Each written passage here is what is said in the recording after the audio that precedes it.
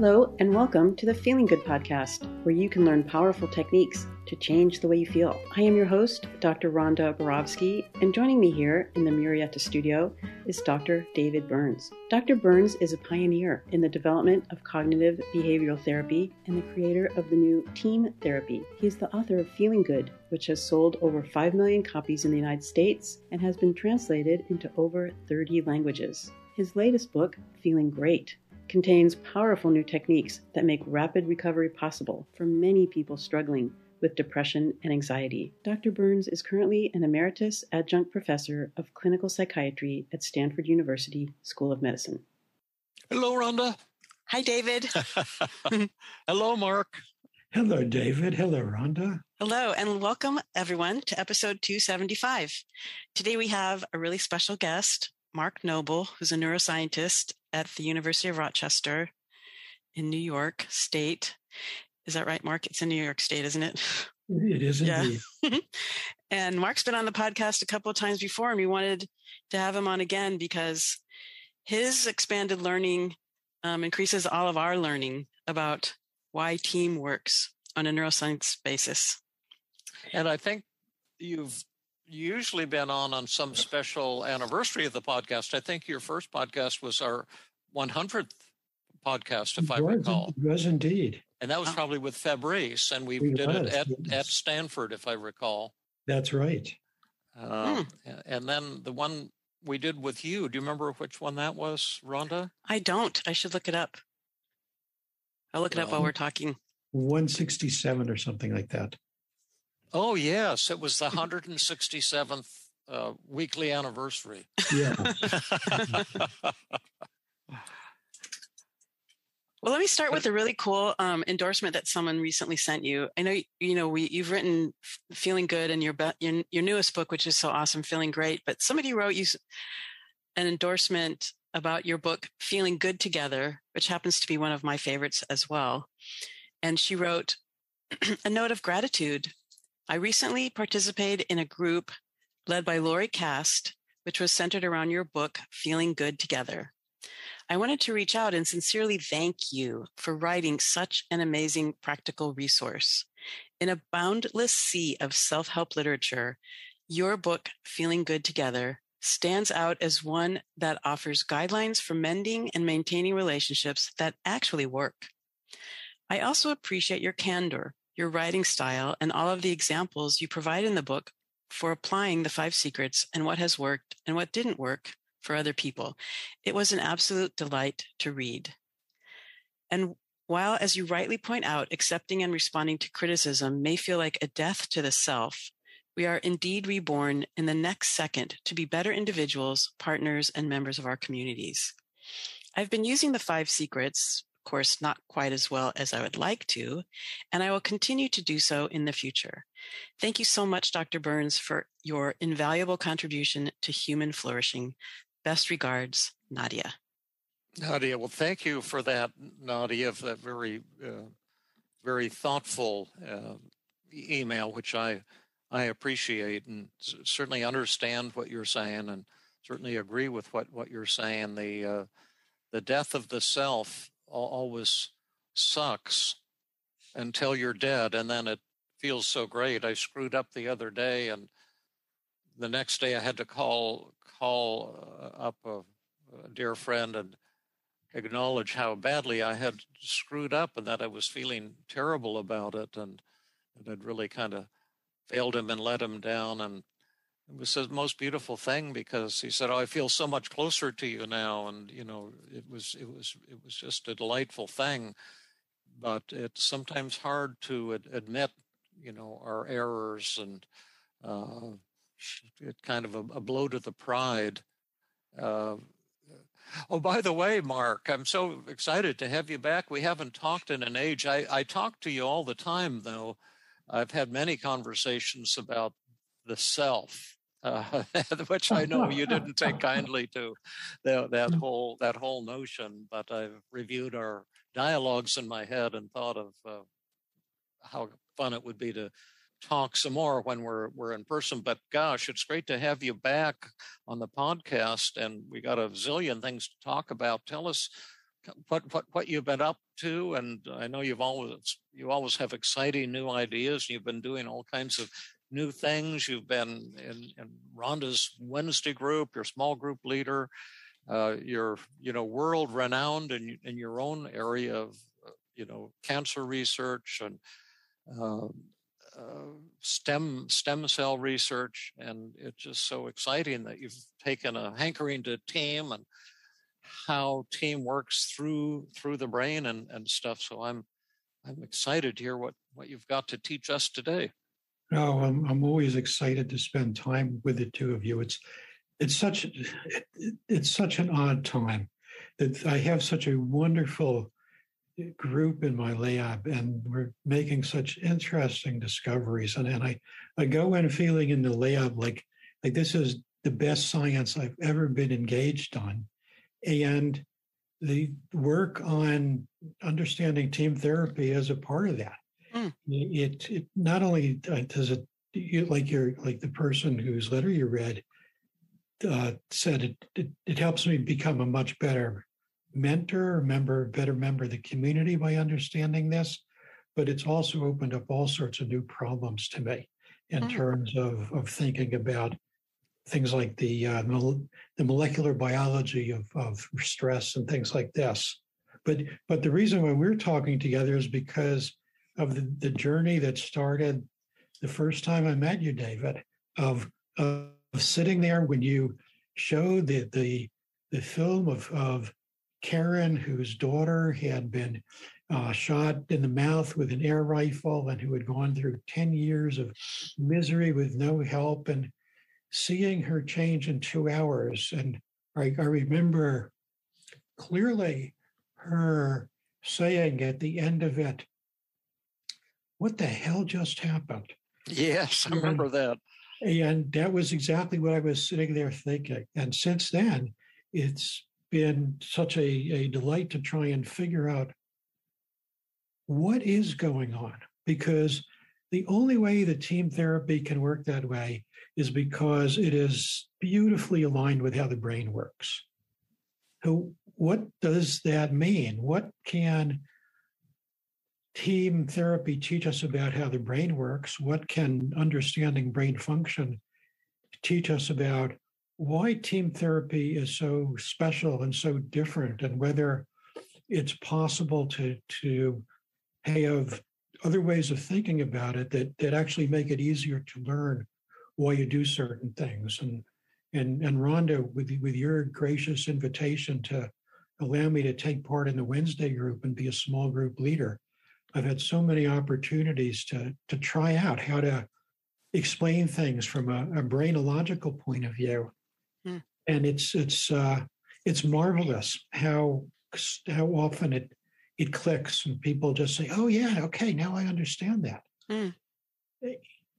And then the main thing that brings us together today is that I think we've said before that I have been working on a book about team therapy, and along the way of doing this, I decided to spend time writing a brief patient guide.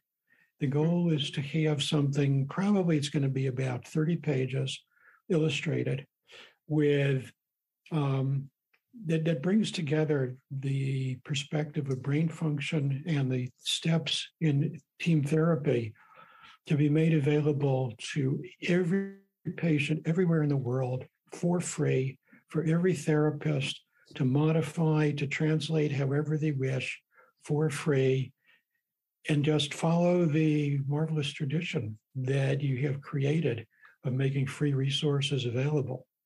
And that's fantastic, Mark. It's like the Wikipedia of team therapy. Kind of like that. It actually is. And we've shared it with 50 people. The feedback has been wonderful and very, very positive. Lots of good suggestions that I'm incorporating now. So by the time this is available, we can make this available with the podcast, and people can just download it, and we'll send it out to everyone in the team community, and hope that it's helpful. And then that'll be followed by other guides. But let's yak about what the brain does, because I'm so curious about your thoughts about the directions that I've been taking and how you see these pieces fitting together. So how would you like to do this? How should we go about this? Well, there's many pieces, but two practical pieces that I just maybe a small portion of a huge piece of pie is if people just can you tell us kind of how this would be used by patients? What's in it for them to get your guidebook and to read it? Because I think brief guides and step-by-step things are very, very helpful to people. And then if some of our listeners, and I'm sure many of them will, want to get access to this free gem, how would they do that? And by the way, I want to thank you for your brilliant work at the PESI talk the other day. We had over 7,000 people register for that. They didn't all come live. A lot of them would be listening to it afterwards. But it was, I looked at that massive list of questions, and there you were practically answering every third one of them, or, a tremendous number of questions, which I'm just so grateful and appreciate you're doing that. But tell us about the what's going to be in this guidebook, and how would people download it? Sure. So the guidebook actually started with a conversation that came up with Rhonda with the Wednesday group. I don't remember whether it was the whole group or the small group that I lead, but I think it was the whole group, where someone pointed out that a lot of their patients were very confused by the differences between team and other types of psychotherapy. That they come in with an internal story about how psychotherapy works, and all of a sudden they're in a new world. And I asked whether it would be useful to have a guide that you could give to every patient when they come in to get them set on the team journey. And the response was very enthusiastic. So I settled down to doing that.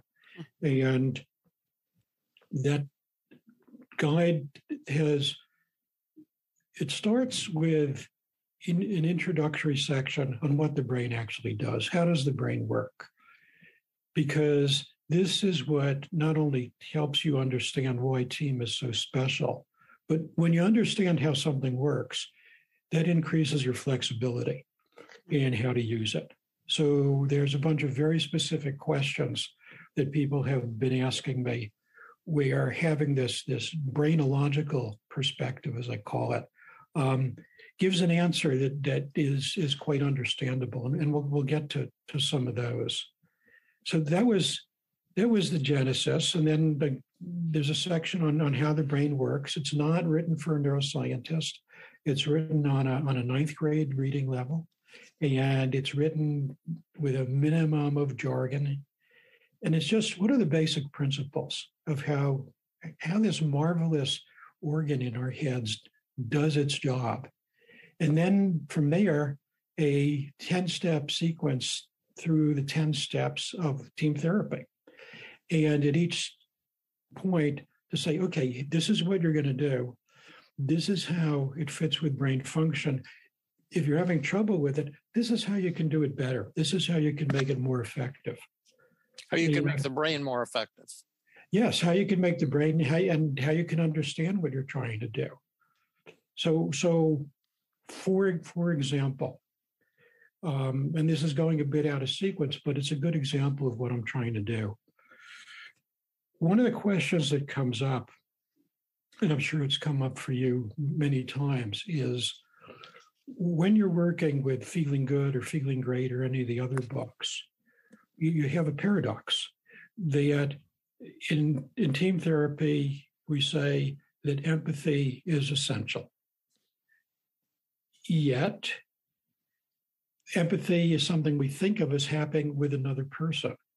So how do you fulfill the empathy part of the interaction with someone when you're sitting there reading a book? Well, part of it is that we do that through communication, right? That's why we love to read books and go to movies, and we're moved by music and paintings. And your books have tremendous empathy in them. It's clear you really care about people, and you tell these wonderful stories. Yet when I looked at it from the point of view of brain function, there's something else there that seems critical, which is that empathy, yes, it's about establishing the therapeutic relationship and being in a safe space so that you are not in a constant fight or flight reaction, and being able to share what's troubling you without feeling judged by it.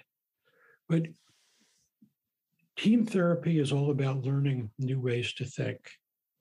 And we know that to optimize learning, there's two things that you need to do. From the point of view of the nuts and bolts of brain function, you need to activate the specific nerve cells that you're trying to change.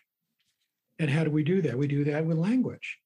So how do you know that a network of nerve cells is active? Well, you talk about it. The other thing that's very important in learning is attention. You have to be alert, and you have to be paying attention. So what the empathy section does is it's activating pathways. It's making you alert. It's making you focused on them. So when you ask the question of, well, gosh, but I'm just sitting here, I'm working with this book at home, how can I do that? The answer becomes kind of obvious, which is write yourself a letter, or write David or Rhonda a letter. Write what you would say if you could have that conversation with your future self or your past self, or these wonderful therapists who you're meeting through the podcasts. And you will achieve that exact same function of activating all those nerve cell networks that you're now going to learn how to modify. And what seems like a difficult problem becomes something that when you look at it from the point of view of brain function is, oh, yeah, that would work. And there's a lot of studies that writing about your emotions is itself helpful, but doing that is also going to set you up for the next steps of the daily mood log. So that's an example of the way these ideas fit together. I love that example. So you're writing yourself a letter. You're writing a letter to yourself, being empathic to yourself. Well, I'm viewing it from the point of view of what you have taught me about empathy, which is the add zero concept. Mm-hmm. So this is what I would say if you were my therapist and we were talking together right now. This is what I would want you to know about me, even to the point of then reading it at the end and asking, did I miss anything?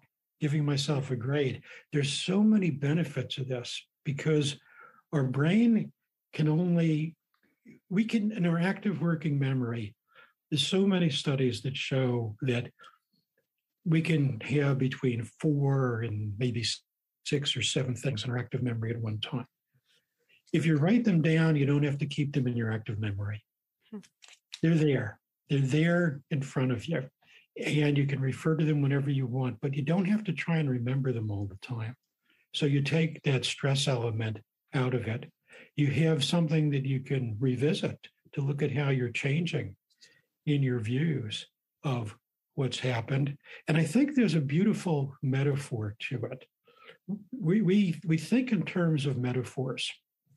The cognitive linguist at Berkeley, George Lakoff, and his colleagues have studied this extensively. And I think the current view from their camp is that almost all the thoughts we have are based upon metaphors that often ones that we learn very early.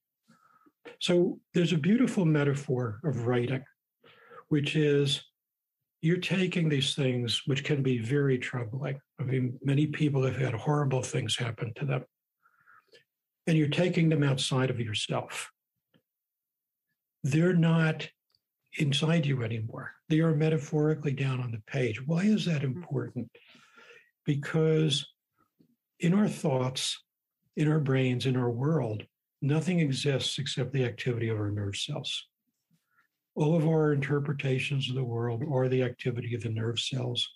All of our horrible memories, all these things that may have happened that trigger a rapid fight or flight response that we have no control over because something awful happened to us, that awful thing isn't happening.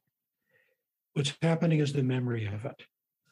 And a part of our brain that works to protect us, the limbic system, doesn't do a good job of distinguishing between the real world and the imaginary world. So you remember these things, and we all know that. We remember these things, and we are emotionally set off down a particular pathway. By taking this and putting it outside yourself, I think there's an element of being able to look at it and say, okay, yeah, this is what happened in the past. It's not happening now. And that gives you a freedom, because we certainly don't condone, and I don't even believe that anyone needs to forgive someone who did someone awful to them, although there is a beautiful Buddhist and Amish and Quaker and other religion view that forgiveness is a great way to free yourself. But it's to take away the power from whoever harmed you that's so important, to remove their ability to influence your emotions. And this is part of that process. But there's many more things that go on in a team therapy session to move that along. But that's a starting point for it. By forgiveness, you take away the power of the person who harmed you. By forgiveness, or by just taking it outside of yourself and saying, they're not here right now. They could be dead. They could be on the other side of the world. Wherever they are, they're in the past. All that's happening right now is nerve cells firing in my brain. Mm-hmm. So it could be the same thing with a daily mood log, could have the same function, or just writing down a description of what happened. Absolutely. I think the daily mood log, I have a very, obviously a very positive view of team therapy, but with everything that I study, and I don't mean this, I'm not blowing smoke at you. I think this is a cold analytical thinking process. I have to say, the more I understand about the daily mood log, the more I've come to feel that it is one of the most brilliant inventions in the history, certainly in the history of psychology, and maybe beyond that. It is so sophisticated in its depth and what it accomplishes. And that's all in terms of brain function. So I'm really anxious to share eager to share those thoughts with you and with the listeners, because that's also part of the guide. Shoot, it's exciting what you're saying. Tell us more. Rhonda has an important question at this point.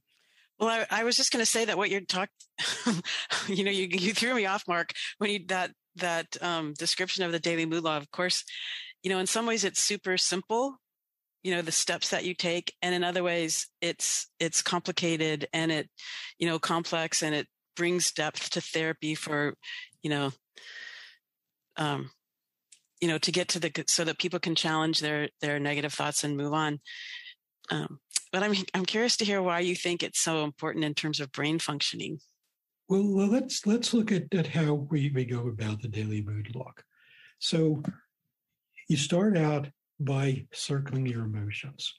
Okay. Well, you start off by picking a specific moment in time. You start off by speaking. Yes, great. Let's back up to that, because that itself is fabulous. You say this, and this is part of this issue of team therapy being so different. So we're going to work on a specific moment in time. And the person you're working with is sitting there thinking, are you kidding me? I've been depressed for 30 years. I've got this mountain on my back, and you're telling me we're going to work on one moment and that's going to fix everything? You people must be crazy, or charlatans, or just complete flim-flam artists. Mm. The thing is, It's an absolutely accurate description of how the brain works. The estimates are that we have, people throw around numbers like we have about 100 billion nerve cells in our brains. That's an amazing number. The estimate is that there's only been 107 billion human beings that have ever lived on this planet. So in each of our brains, there's as many nerve cells as there are people who have ever lived on planet Earth. And each of them can interact with 100 or 1,000 or more other nerve cells, which have these trillions of interactions going on in our brain. How in the world do we deal with that? If we're in a room where 10 people are talking at the same time, we can't possibly figure out what's going on. If you go to your desk in the morning and there's 20 things in it that you've got to work through in order to get started on the day, you're kind of lost. And yet we zoom right in, we can focus, we can be very, very specific. And that's partly because nerve cells are organized into networks of things that are functionally related to each other. And we call those functional relationships, if you're in the George Lakoff world, you call them frames, but they're stories. We are storytelling species, and we organize all of our thoughts in terms of stories. Okay, so what is... But you're saying that it's easier for the brain, tell me if this is accurate, it's easier for the brain to focus just on one specific thing than the hundreds of billions of things that we could focus on any one time. It's the only way it can work. So there's brilliant work by the psychologist Daniel Kahneman and the late Amos Tversky on what they call fast thinking and slow thinking. Fast thinking is 98% of what we do. It's stuff we know. It represents networks that are already connected to each other. Slow thinking is the analytical stuff. It's when we're trying to solve a new problem. We don't do much slow thinking. Slow thinking takes a lot more energy. Fast thinking is what gets us through the day, because most days we don't have to do anything new. But it's more important to think of this in terms of evolution. In terms of evolutionary history, we weren't worried about solving a math problem or how do I get Zoom to work so I don't make a fool of myself talking with the two of you. We were worried about, am I going to be a meal? And you needed to react quickly, because that ability to respond immediately could be the difference between being a meal and surviving. So that's what brains are built to do, to respond quickly. We humans have this wonderful cortex, and particularly this wonderful prefrontal cortex, that are so important in doing the slow analytical thinking of solving new problems. But we don't engage it that much, partly because, it's like water running along the ground. If there are pathways for the water to run into, it takes the pathways that exist. And we do the same thing in the brain. It uses less energy, and it really does use less energy. It turns out our brains use 20% of the energy of the body. And when you do slow thinking, you use 20% more on top of that. So when you feel like you've been doing hard work, thinking a lot all day, actually you're using a lot more energy. It actually is really tiring. Anyway, so when you pick a moment in time, you are beginning this shift to slow analytical thinking. What moment am I going to pick? Why is that important? Slow analytical thinking is the key to understanding how to change what you think. If all you do is what you already know how to do, you're not going to learn anything new. You've got to start thinking in a different way. So let's make a simple example. Let's say that you learned that 2 + 2 = 5. And every time you do a math problem, that's your basis for thinking about it, and you're going to get the wrong answer all the time. And then finally you learn that 2 + 2 doesn't equal 5. It equals whatever it equals, 7 or 9. I don't remember. Oh, 4. That's right. So 2 + 2 = 4. And now you can do all these math problems and get the right answer.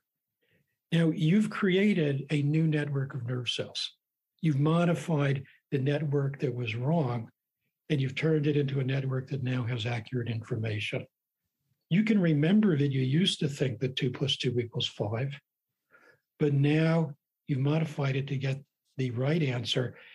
That is the key, I think, to understanding team therapy, that you are taking a network that's not giving you the right answer, or set of networks that are not giving you the right answer, and you're introducing modifications. And the steps of the daily mood log are the steps in doing that. So first, you identify your emotions. You're using your visual system. Turns out, in humans, the number one way, the most effective way to activate your attention and your focus is through the visual system. So right from the get-go, if you wanted to design a way to do this, it wouldn't be by just talking. It would be by having these visual cues that you're going to use. And of course, the Daily Mood Journal is based on writing, which involves your visual system. So you're really focusing your attention. Okay, now you have a problem to solve, which is, what are the negative thoughts that the feelings come from? Well, that's a curious question to ask for most people. And there's no greater motivator of learning than curiosity.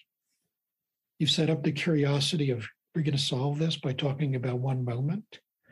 Oh, and now you're going to challenge me to figure out what you're saying, that my thoughts cause my feelings. And what are my thoughts? Well, I don't know what my thoughts are.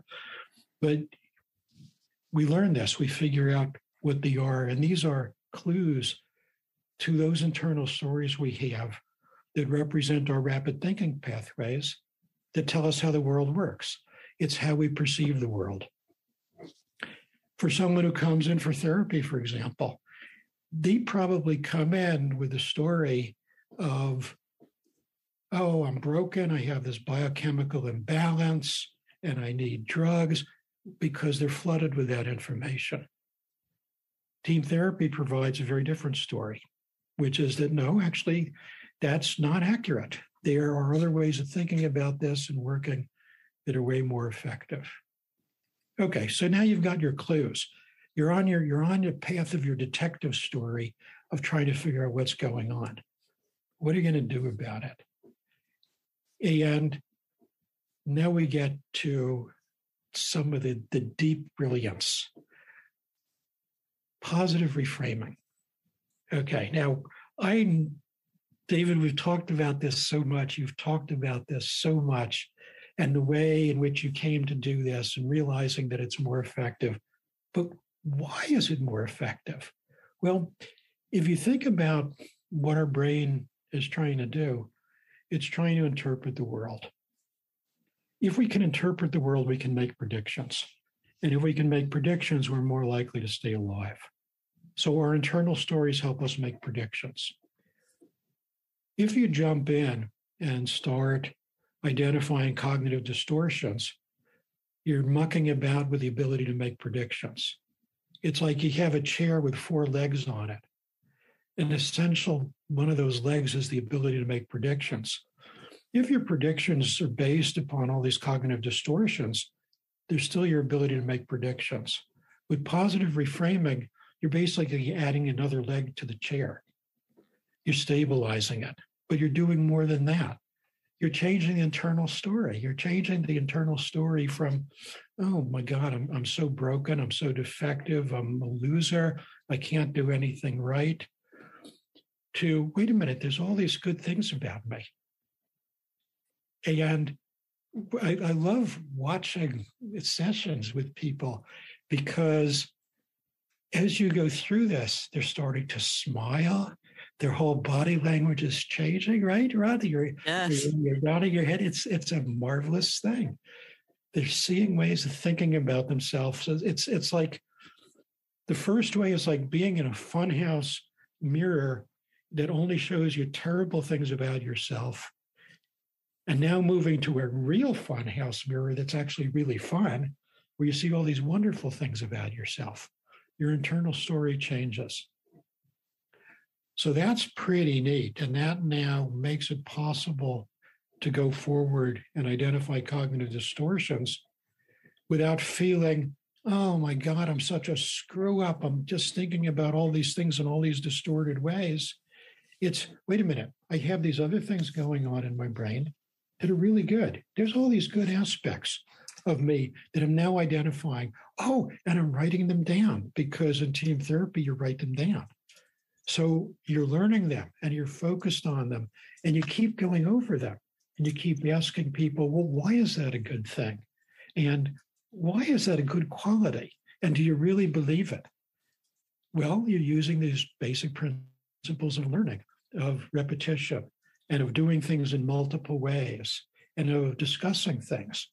So it's not just that you're modifying a network about a specific thought you have, you're learning a skill.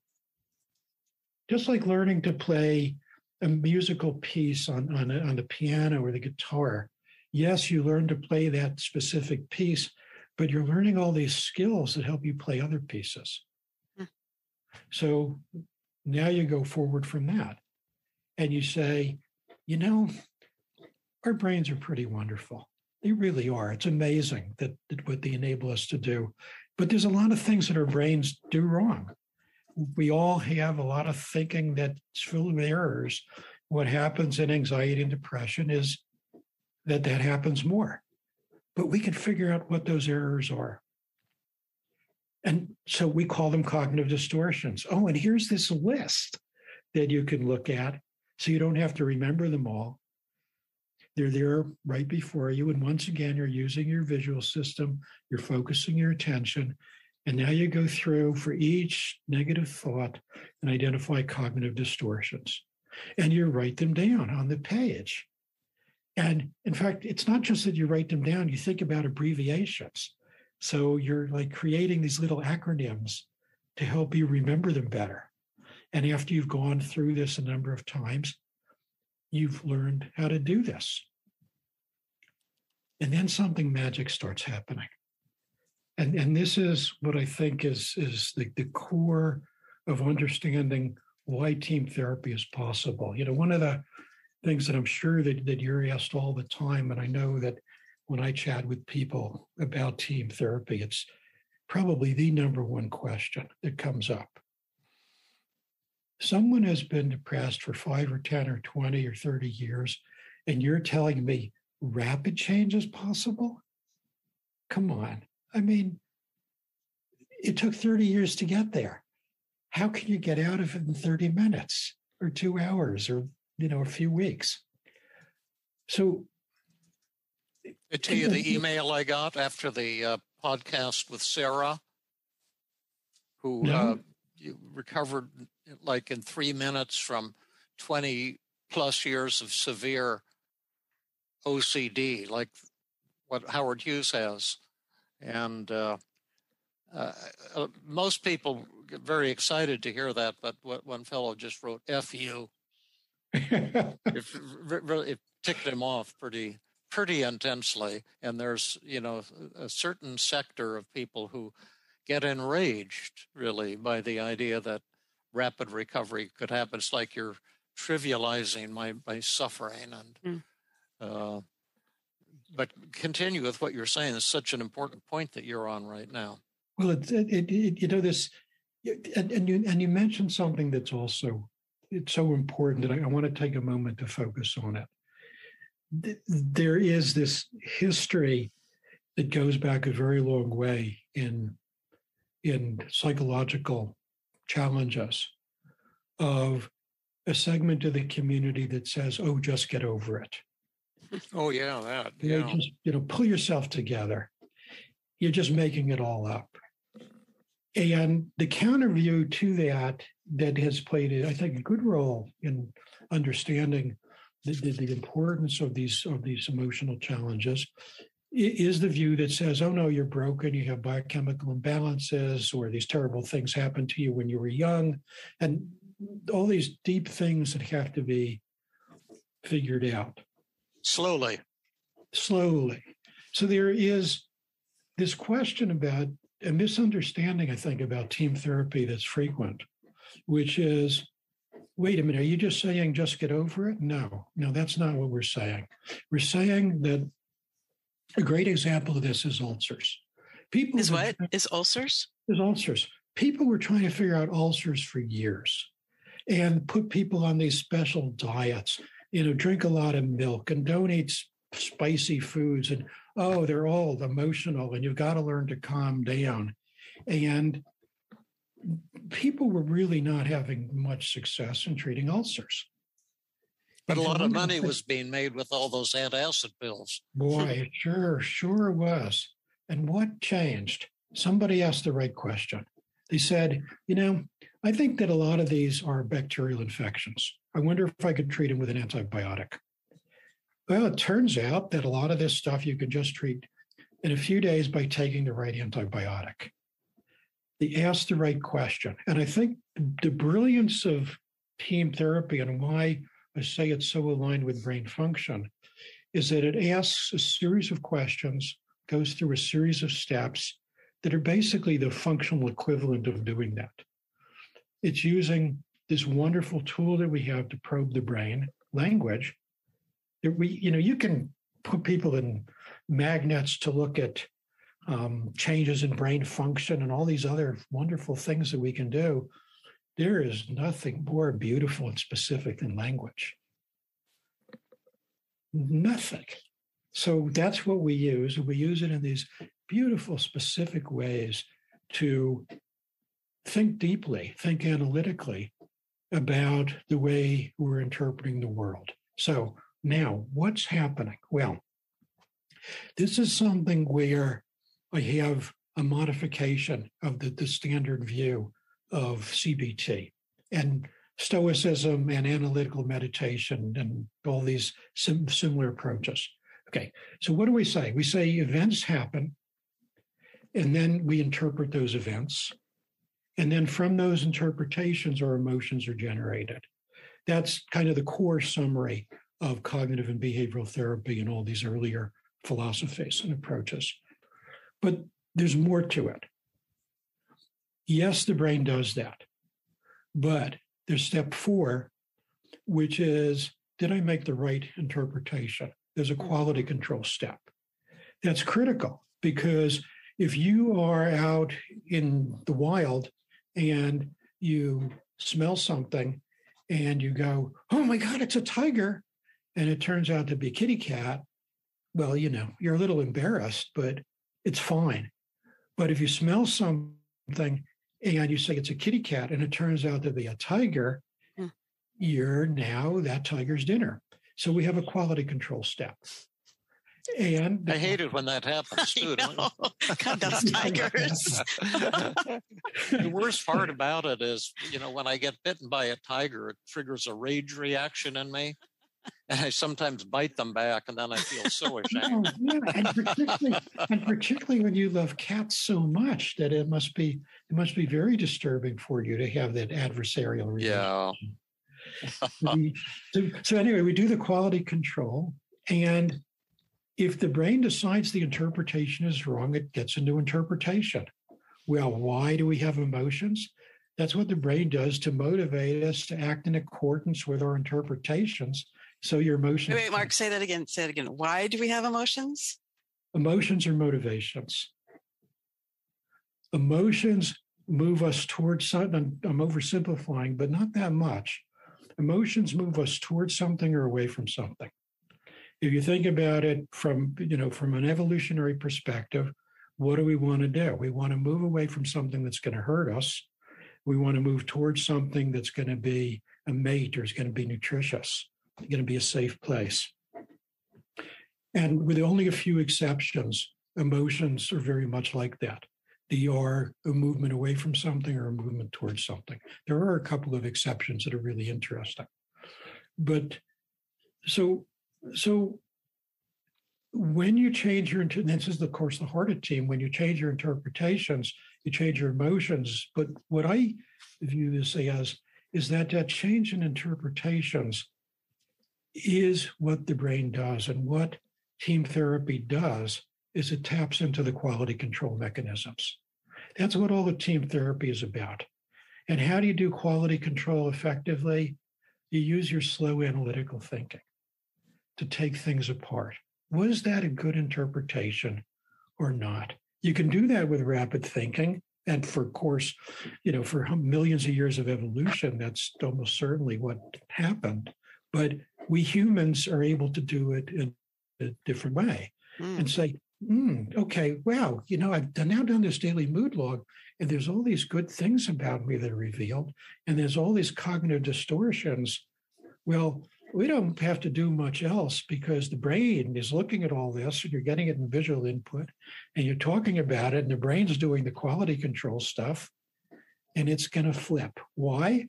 Because the odds of survival are dramatically increased if you make predictions based on accurate interpretations. That is just fundamental biology, right? You make your predictions based on the wrong interpretation, you're going to die. Mm-hmm. You make your predictions based on the right interpretations, odds are much higher that you're going to survive, or you're going to get a good meal, or you're going to be friends with someone, you're going to get a new mate. All these good things can happen. So that's what the brain is just built to do. And then you have the methods. Oh, the methods. How I love the methods. That our brains or our life experiences are all so unique. And the idea that there's a way that works it's so endemic in medicine and psychology and in so many fields. And your emphasis, David, always that team is not a school of therapy. It is taking what works, whatever it comes from, and saying, let's use it. I mean, that's science, right? When I go into the lab, I don't worry about whether I'm using a technique that comes from some school of biology or some other school of biology. All I want to know is whether it works or whether it's useful. And people are different, so you need different techniques for different people. But all of those methods do one thing. They set up the quality control comparison. Doesn't matter what method it is. That if it's externalization of voices, with one person taking the negative position and the other the positive position, it's setting up that argument so that the brain can put it in balance. It could be through a double standard technique of what would you say to me if I was your identical twin clone having the same problems? It could be through this wonderful technique that we just learned in the Wednesday group, the medium technique of talking with a departed person who you missed so greatly and who you need to have an interaction with to move forward, or doing cost balance analysis, or every technique that I look at, every method that I look at comes down to making it easier for the brain to do these comparisons. By the way, speaking of methods, I think I forwarded Sasha's picture of her two babies. No. The hidden emotion. Oh, yes, absolutely. Yes. I didn't forward that to you? The pictures, the photos of her newborn I don't think baby? I have the photos of the babies. No. And how the two are interacting. And she says that she's just been absolutely no anxiety on any front since that day. And I remember that day. That was one of my visits to Stanford. I remember the session. Yeah. Well, those of us who weren't in that moment with you guys don't know what you're talking about or who Sasha is. Or it wasn't Sasha. I can't remember her name, but she's in Feeling Good. She's the one in a Tuesday group. I don't mean to distract us, but it was such a great thing, was having all of this anxiety. She had one baby, she and her husband, and when the baby became 4, they were going to have a second baby. But then all of a sudden she started having like panic attacks and anxiety. What if I have a baby, a second baby, it'll probably have some horrible defect or something, and it's going to kind of ruin our lives. But then if I don't have a baby, the baby we have will probably die. And then we'll have no babies. And she had all of these distorted thoughts and fortune telling and all these, disturbing, illogical messages she was giving herself, like what you're talking about, Mark, making just grossly unrealistic interpretations of what was going on. But then it turned out to be the hidden emotion thing, that underneath she was kind of angry with her husband for not helping out enough with the kids. And when yes, that came, go ahead, Mark. Yeah, and I remember when you said that, when you very gently said, I'm looking back at the brief mood survey, and you have some dissatisfaction in your relationship scores here, and I wonder if we should talk about that a bit. And she leaned forward and her eyes opened wide. She said, yes. And well, boy, that was a clue that things are going in the right direction. And I think that that's something else that we see a lot, that when you tap into the story that's really important, focus and attention change, the emotional tone changes, the engagement becomes total, because now you're really working on the deep problem. Yeah. Right? Yeah, that was a wonderful session. It was just so neat. And then once she brought that to conscious awareness, talked it over with her husband, not only did all of her fear of having another baby disappear, she said all of a sudden her fear of flying disappeared. It just had this profound effect. And often anxiety is just bottled up emotions that you're not expressing because you're too nice, and it comes out as panic attacks or phobias or whatever. But it was such a rewarding thing. Well, I'll you remember? I can't remember her first name. No. What was it? Daisy? No, it wasn't Daisy. That was someone else. It was someone else. I don't remember. Well, if I can bring her name, because she sent me a beautiful email about a month ago. I thought I forwarded it to you, of her newborn baby. And it's so cute. And the two, and then the 5-year-old and the newborn kind of hugging together. And it was just such a joyous email. I just love to see people change suddenly and profoundly, and then maintain those gains.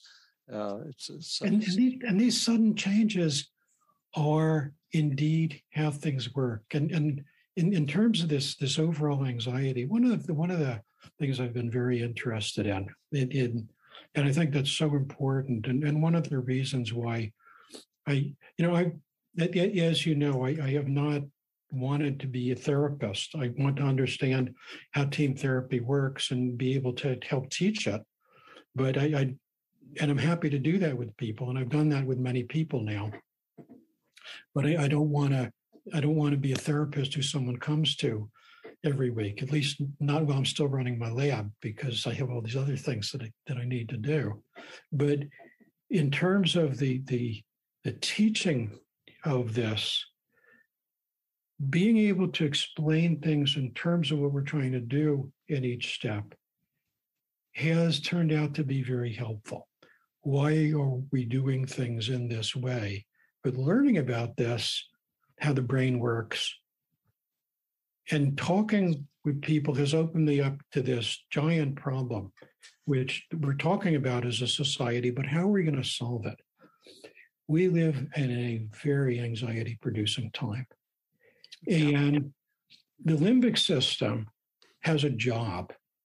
And it's like the brain keeps us alive. The limbic system keeps us alive. The limbic system can get very overprotective. It doesn't distinguish between reality and imagination. And if we get into an anxiety state, our prefrontal cortex shuts down. Our slow thinking shuts down. Why? Because something is threatening us. And we have got to figure out how to survive this. And we all do this. We all say, oh, I'm too stressed. I can't think about that now. But if we live in a time of extreme anxiety, it's like everything gets channeled into these pathways of rapid thinking and rapid reaction and fight or flight responses. And how are we going to break through these mazes that people get trapped in? And that is one of the reasons why I am so enthusiastic about the discoveries of team therapy. But we do need to bring this to closure, and I had a question for you, Mark. Okay, let's go. Initiate. well, let's say I'm listening to this podcast. I'm getting kind of all excited about all this things about brain function that are so awesome and how rapid change can occur. But I remember this guy, Mark Noble, some world famous researcher who has this little booklet for me that's going to kind of show me what to expect and how to use this team therapy. And I'm asking myself, how can I lay my hands on this thing? Well, I think there's a couple ways that we could do this. And I think that, a lot of this depends on what you and others would like to do. From my point of view, you have a lot of links from the podcasts. And if you want to make it available as a link from the podcast for free download, that is super. That is absolutely great. I think we can do that. Just bring it into the media file and then link to it. And so that would be certainly one way to distribute it very easily. That would be one way that Rhonda, between the Wednesday training group and the Tuesday training group, we can start distributing it to team therapists for them to just give out to people. I'm going to be clear. I'm going to put this under what's called a Creative Commons license. Mm-hmm. What that means is that, nobody should copy it and pretend that it's theirs and sell it for money. It means that everybody can take it and use it and distribute it and we already have somebody who wants to translate it into Spanish, and hopefully we'll translate it into multiple other languages, and just make it available. One of our colleagues on the Wednesday group, very kindly wrote back and said that she thought that the guide itself would be tremendously healing in the way that it was structured, and I hope that that's the case. So we'll make it available from there. We'll make it available. My goodness, David, if your colleagues at PESI want to distribute it to people who are on their lists for Feeling Great, and Mark, we have a Feeling Great Therapy Center website. We could post it on our website too for people for downloading. That would be wonderful, because that's the goal. The goal is that we have so many challenges in our world that are the challenges of what bring people to see the two of you and your colleagues. But I'll tell you, I have other agendas. One of them is I work on brain development. I am appalled at the idea of prescribing children powerful chemicals that alter brain development. What do we do these days? So often we have a situation where Johnny is acting up in class. Teacher doesn't know what to do, sends Johnny to the counselor. Counselor doesn't know what to do. So what do? They put Johnny on antipsychotics. And the studies that have been done on the effects of antipsychotics on brain development are really quite scary. Why? Because we're not trained. Our teachers are not trained. Our counselors are not trained in ways of effectively saying to Johnny, what's going on? Why is Johnny acting out? He's acting out because he doesn't have the words. Something is happening and he can't tell you what it is. And our community is not trained to sit down and say what's going on. And I see the same thing at the level of so many students in undergraduate school and postgraduate education who have such high levels of anxiety and such levels of depression. And throughout our world with global warming and all the scary political things that are going on and economic inequality, it's a time when our emotions are running high. These techniques are so powerful that to be able to sit down, no matter what aspect of your life you're dealing with, and say, okay, what is it that's troubling me? I'm going to do a daily mood log. Let me pick a moment. What are my emotions? What are my thoughts? What do they reveal that's good about me? What are my distortions? I think can help so many people. And that is part of why I am actually so engaged in doing this is I went into medical research in order to help do good for people. And the engagement with the team therapy community is so very much a part of this. So, I'm just here doing my bit. I get the amazing pleasure of working with the two of you and all our other colleagues, and to be challenged so much and inspired so much. And, here's my dish to bring to the table, or one of my dishes to bring to the table, because there's a whole series of these guides that I'm writing, and we'll go on to the next one as soon as this one is launched. And hopefully this will be helpful for people who want to learn how to do team therapy, to benefit from team therapy, to benefit from these approaches in an easy way. Feeling Great is a wonderful book, but it's 450 pages. A 30-page guide is, it's a simple starting place. And if you know how the things are working from the point of view of mechanism, you gain the flexibility to think about doing them in a different way. And there's some suggestions in there about how to even make the learning more effective. Well, I just want to thank you, Mark. It's great to see you again. Any closer remarks there, Rhonda, or questions? We can't hear you now.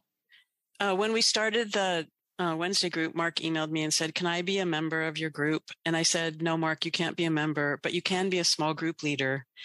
And you were like, "Oh no, I don't know enough to be a small group leader." And I'm so glad that you faced your own fear about being a small group leader, about being a leader in the team community, because clearly you are a leader in the team community, whether you're a therapist or in your role as a neuroscientist, because you've explained the concepts of how and why team therapy works so easily and in such a way that anyone could understand it. And I really appreciate it. And I really appreciate you. And right back at you, as the cool kids say, I think. Hopefully that. I feel so privileged in my life to have encountered this world, to be so warmly welcomed into it, and to be able to partake in this extraordinary gift that you have brought to the world. Analytical meditation, which is the basis of all this, goes back 3,000 years. The team therapy is such a spectacular advance, and we've only talked about such a small part of from the brainological views of what's so interesting about it. So to be associated with the two of you is one of the greatest joys of my life. Thank you so much. Oh my gosh, Mark. And as you've said, right back at you. Yeah, exactly. Thank you so much. Until next time, everyone. Thank you. This has been another episode of the Feeling Good podcast.